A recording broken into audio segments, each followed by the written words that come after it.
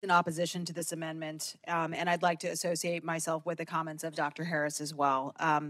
I also want to make a point of clarification. There is absolutely nothing in this bill that prevents mifepristone from being dispensed under the care and supervision of a practitioner for non-elective abortion purposes. But by completely removing the presence of a medical provider, you do open the door to those serious health risks to women. And so to my colleague's point about providers, look, I agree. There are OBGYN healthcare deserts in my district too. But what happens if there's a complication for these women and girls?